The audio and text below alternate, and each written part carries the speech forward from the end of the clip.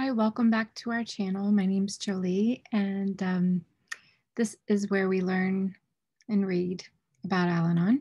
We have Al-Anon literature. It's a self-help recovery group for recovering from the thinking of alcoholism. So here we go. Courage to Change, Hope for Today. These are the books we're going to read today, and One Day at a Time in Al-Anon. And then I have something else I'm going to read today, and that is from the Welcome Newcomer pamphlet, and it'll be So You Love an Alcoholic. I'll be reading that as well. So, saying the Serenity prayer at the end. And look who's here.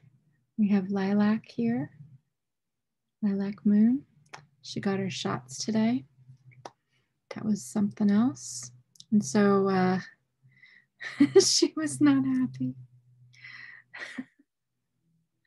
So, yeah, that was, isn't it stressful to have to take animals to the doctor?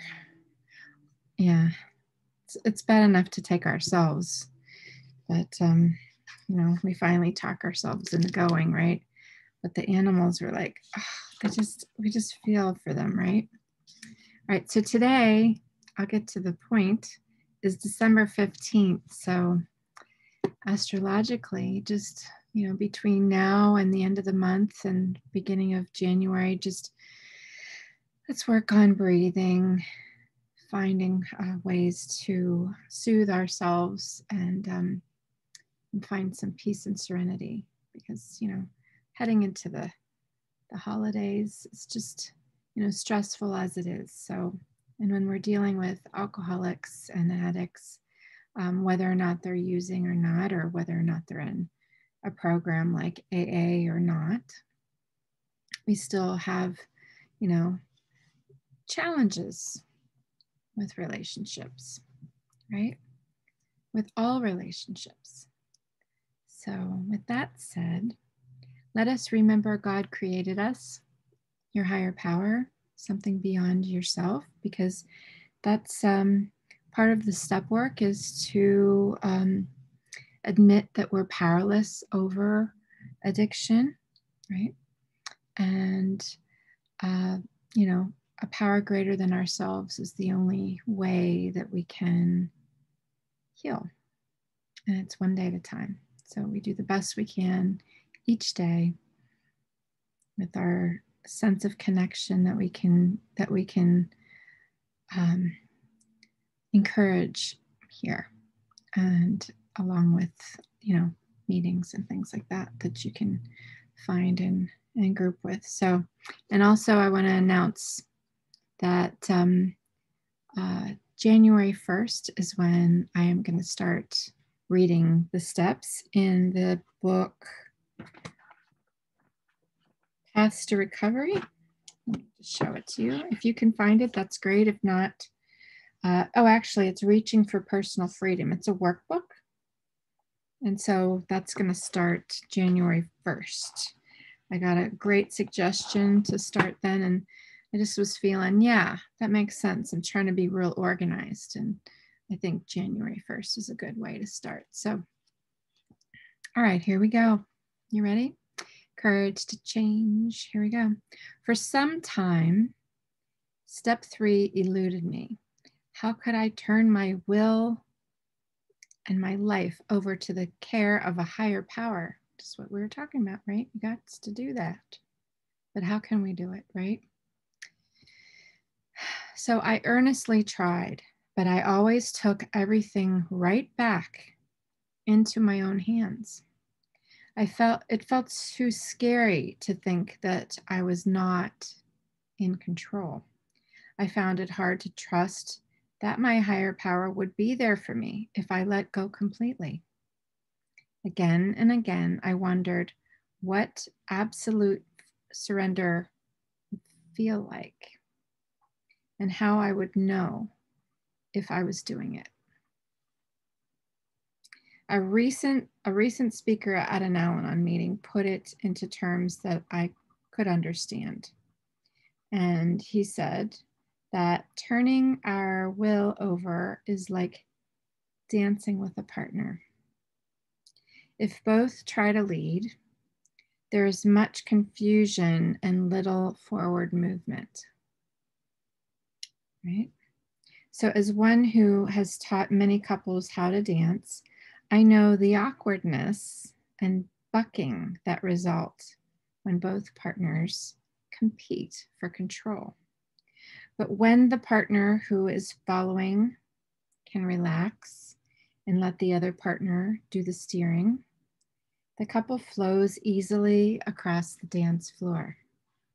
And today's reminder, if I feel the bucking of uncertainty, despair, or fear, I can take it as a sign that I've gotten out of step.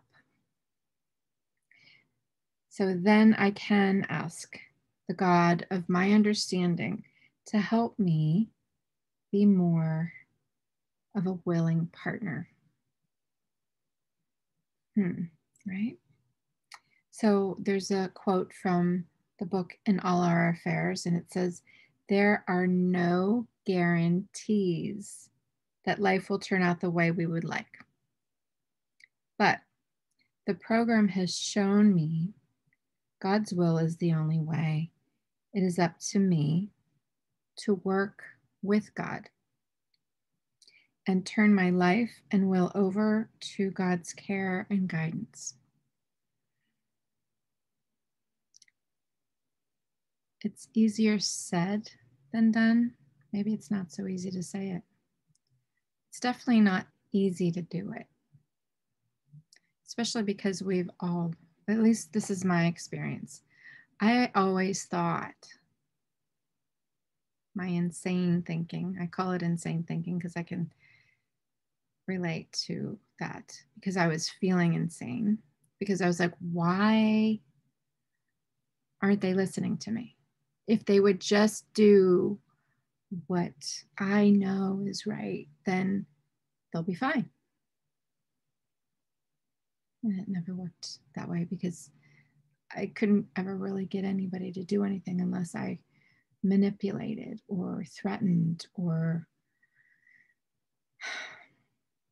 none of the, like when you have children, you can like tell them, or cats, like, okay, you got to go to the doctor when they're small enough, when they're an animal, like you could put them in the cage and you take them there. But like she was having no part of that vaccine, of her vaccinations today. So unfortunately they had to give her a shot so she would sleep, because she was scratching the shit out of the doctor. And I was afraid, you know, like I was like, wow, but it just reminded me of that sense of like, wow, you know, I can't control, like there's certain things I can't control. Like I can't like tell her it's going to be okay. This is for her own good. I can't tell the alcoholic or in my life or the addict in my life that it's going to be better if they go to AA and do the steps. Like I can only do me. Like, so I need to keep in my own lane because this is who I can do, me. I can do me with help from a power greater than myself, right? So that's the concept. And so it's working it daily, listening to other people share. That's why your comments are epic, because it helps everybody. And it helps me. And I started this whole channel just so that I can read and learn myself. So, and it's amazing. And you spot it, you got it. So like, let's just get with the program here. We have distorted thinking. We're all affected by alcoholism if you're in here, one way or another, whether it's through your grandparents or their grandparents. And it's just like, it doesn't just go away. Like we're not all just magically healed. And then we can, go on with our lives the way it was, and because we know this stuff. This isn't like you can read this book and move on. You need to just work it with other people. It's like this reminder. It's a lifestyle. Just because I know I shouldn't be eating sugar or eating cookie dough doesn't mean because I know that I'm going to actually not do it. Just because like it's practice. Like I have to have intention. I need to not buy the cookie dough. Like there's action. It's not just something we think about, because our thinking, our best thinking gets us in trouble. It does for me. All right, let's move on. Let's read Hope for Today. So how are you guys doing today? Yeah, it's okay not to be okay. I finally answered a lot of the comments. I've been just kind of overwhelmed with work, but guess what? Today I emptied 50% of my car. So it's only 50% full. I did some errands. I had my day off, going to work tomorrow. So I don't know. I feel accomplished. I feel like, okay, some of that overwhelm that was bottling up, I was able to do. So I have a list, and I'm going to just check off what I can. And I will, I'll just accept what I can do and just keep going. See, like, oh, maybe I can get more done. But if I don't, that's okay. Just do the best I can. All right, so newcomers often ask how it's possible to detach from the alcoholic with love rather than trying to change him or her or them, depending. So my answer is to concentrate on taking loving care of myself. Then I can detach from almost any obsession about other people, places, and things. Changing myself is such a freaking big job that it keeps me fully occupied. If it were easy, I could do it today and then proceed tomorrow with trying to change the alcoholic in the world. Yet by the end of the day, I haven't gotten that much further with my own self-improvement, let alone the improvement of anyone else. So as for tomorrow, if my life in Al-Anon thus far is a reliable guide, I'll still have my hands full just working to change myself. I don't let myself get discouraged. Perfection never really has worried me because I know it's unattainable. Instead, I am thrilled with the small daily changes I can make in my attitudes and actions. Good job. I see sufficient progress to push on like a tortoise. Sometimes I detect my growth when I retake my fourth step and compare it with the results of the last time I took it. I also listen to my higher power, God of my understanding, often speaks to me through others who tell me how much I've changed and grown. So the thought for today, changing myself is a permanent, full-time position that only I can fill. And there's a quote from Al-Anon, A Day at a Time, page 252, and it says, I have to use a hands-off policy with the alcoholic and addict and concentrate on improving myself. So great reinforcement. Page 350. I like this one. Changing myself is such a big job that it keeps me fully occupied. Good one. Good one. Just for tonight, I will be grateful. I will give thanks for the past day, its failures as well as its successes, its sadness as well as its joy, and its pain as well as its pleasure. I will take comfort in knowing that every event and circumstance that occurred today can be used for my good and the good of others. That's just for tonight bookmark. All right, here we go. We're going to sing One Day at a Time in Al-Anon. I hope this doesn't go too long for you guys. But if you hang out, we're going to read So You Love an Alcoholic. It looks like it's good. I haven't read it, so we will get there. All right, let's go. Here you go, One Day at a Time in Al-Anon. I'm learning to recognize in myself any immoderate emotional reactions to things that happen or to something that is said to me.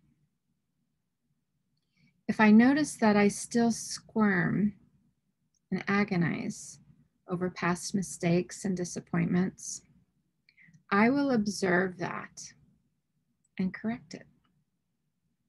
Likewise, I will guard against thoughts of dread of what may happen in the future. I will guard against them. So how can I know what's going to be? I don't know. How can I know? This awareness comes through the study of the Al-Anon program. It shows me how to overcome these handicaps by taking care of just one little day at a time. This one day I can easily cope with. If I have not frittered,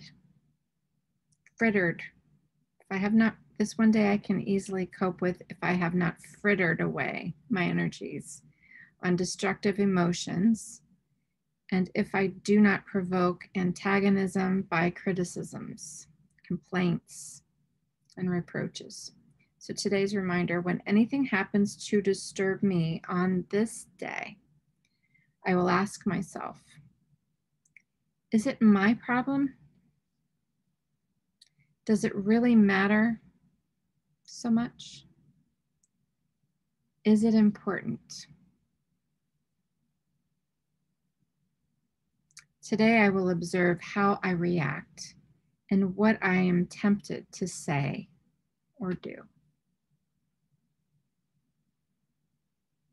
I notice that I squirm and agonize over past mistakes and disappointments. I will observe that and correct it.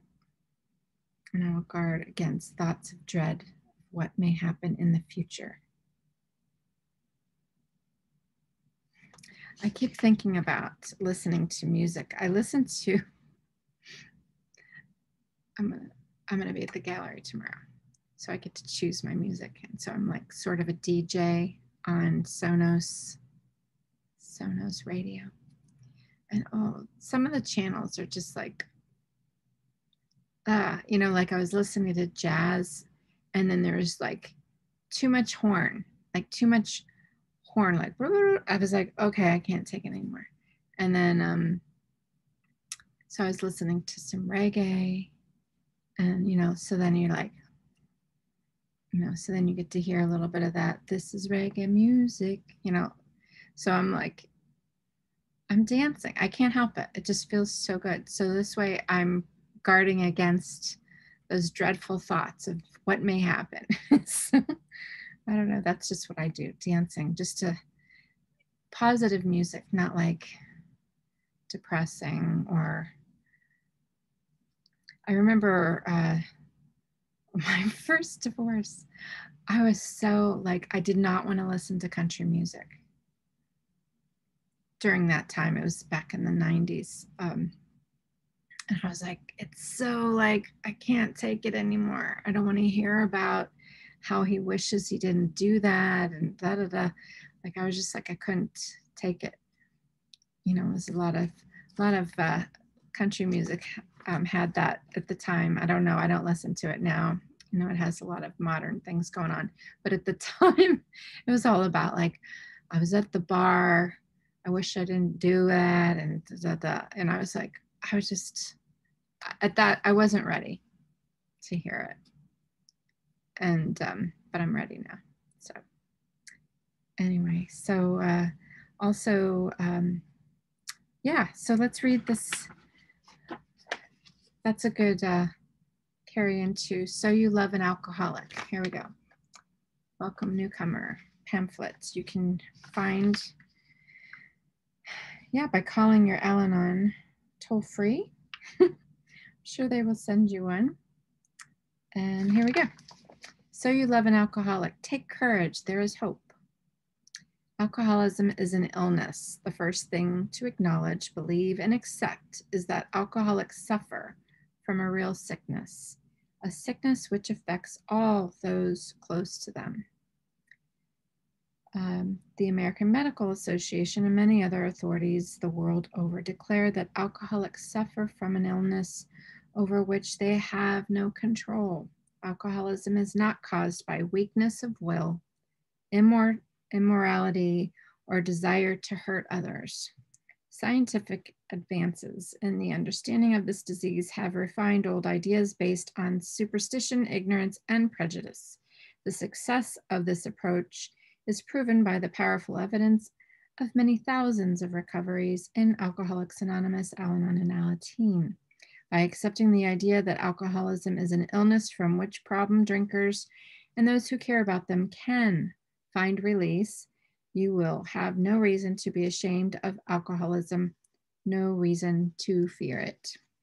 Learn the facts, wipe your mental slate clean of everything you think you know about alcoholism, then apply yourself to learning about this disease. Read everything available about the disease of alcoholism. A vast amount of information is accessible through public libraries and the internet. Attending open meetings of Alcoholics Anonymous can provide valuable firsthand knowledge about the alcoholism from recovering alcoholics themselves. Open meetings can be attended by anyone interested in the problem of alcoholism. AA is usually listed, and this is written a while ago, the telephone directory, if there's such a thing anymore.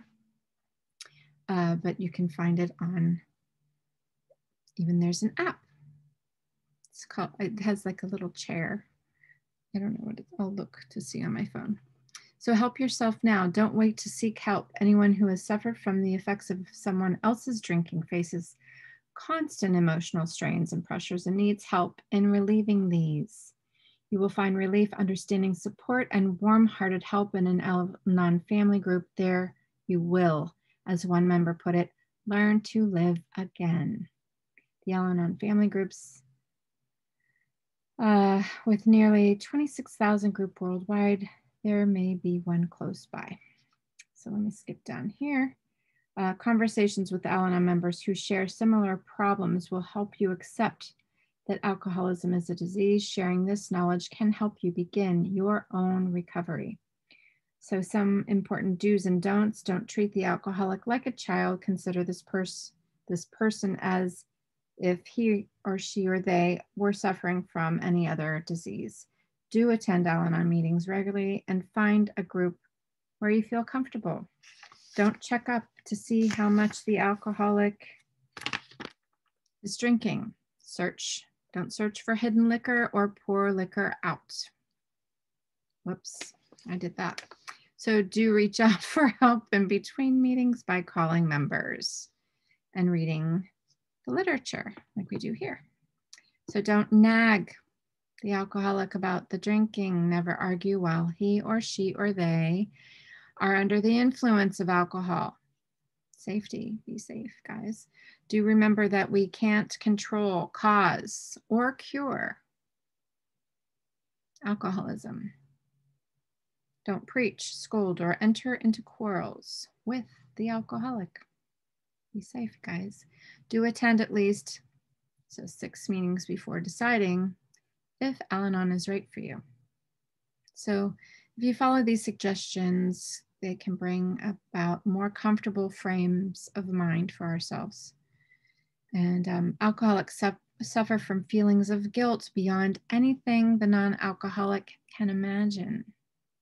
Reminding them of failures, neglect of family and friends, and social errors is all wasted effort. I'm sure you can relate to that. It only makes the situation worse. True.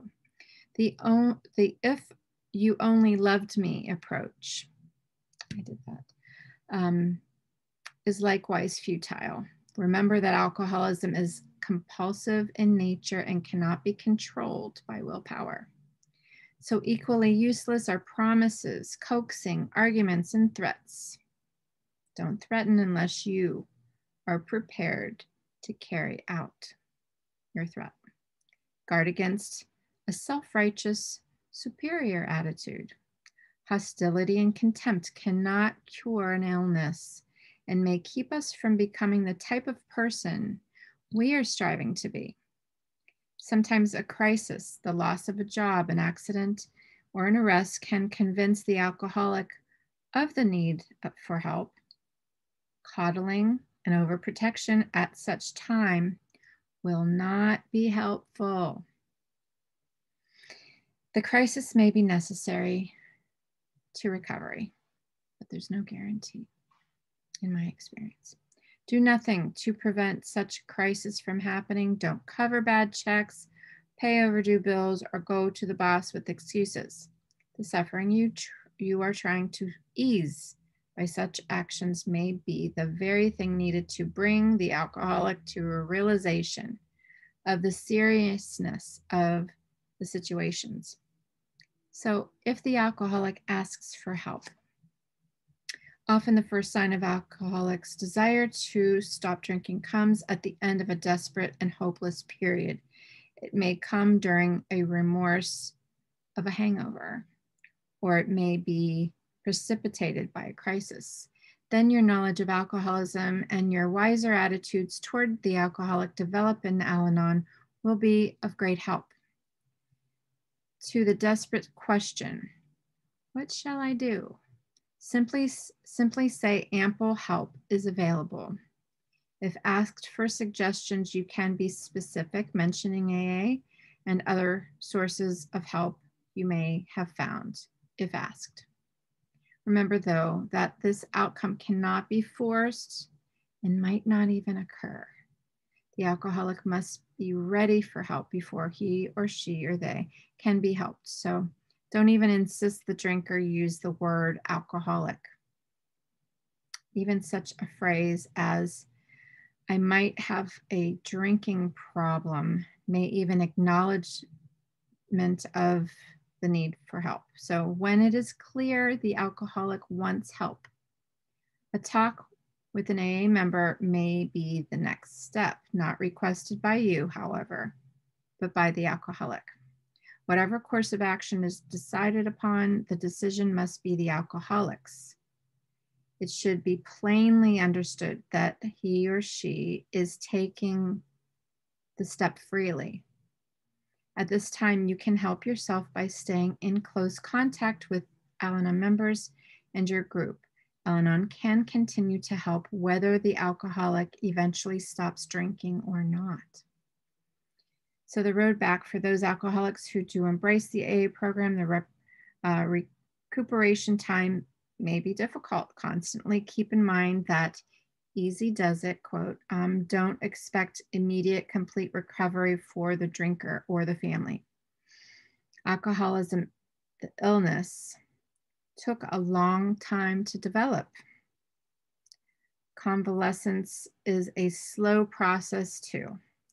There may be what are known as dry drunks, emotional tensions in the alcoholic that have nothing to do with the actual drinking. So be patient. At such times, you may think things are worse than they were in the drinking days, but they're not.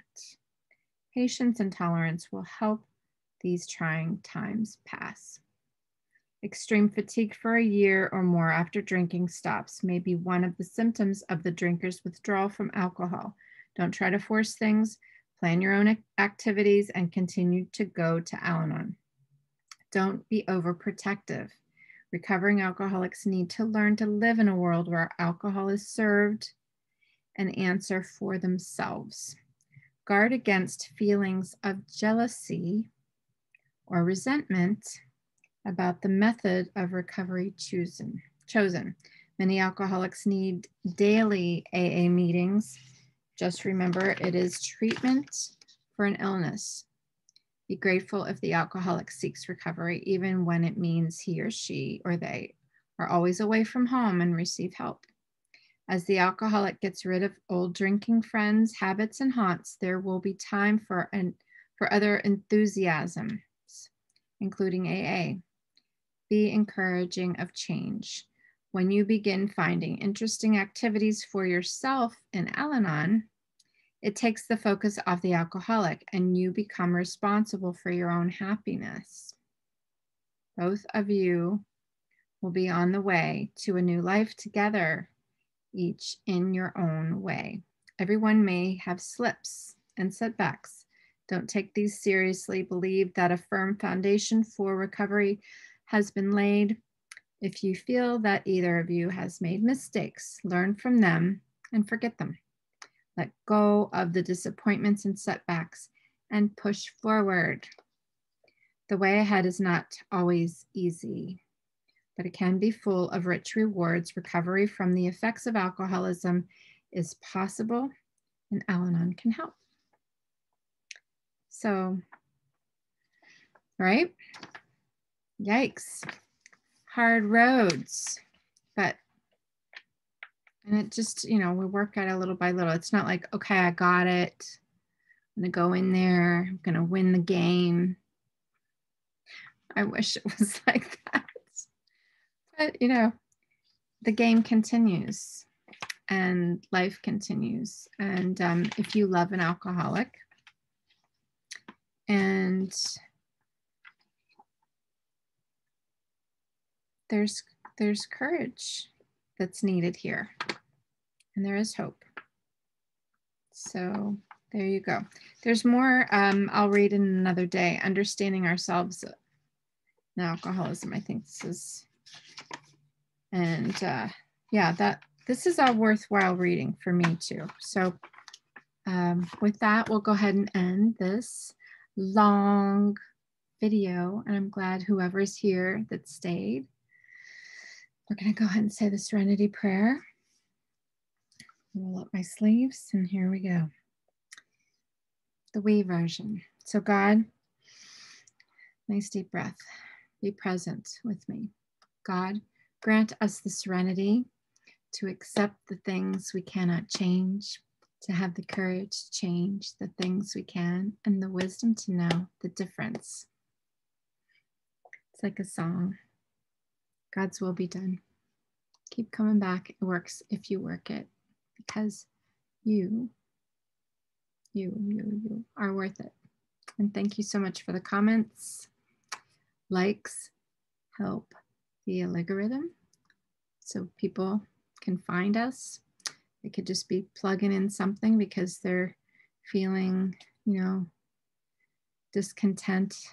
They're feeling stress about their life becoming unmanageable and not understanding why. And maybe if they find this, they'll get some ray of hope. And my cat. Yes, you doing okay? Yes. I hope she doesn't hold a grudge, but I love her so much. I'm glad she's okay. I was worried about her. You worry about when they have to go under. There's a chance that something can happen. And with all this stuff happening in the universe, I was just like, but I just want the best for her. And it all worked out. All right. I'll see you guys tomorrow. God willing. Bye, you guys.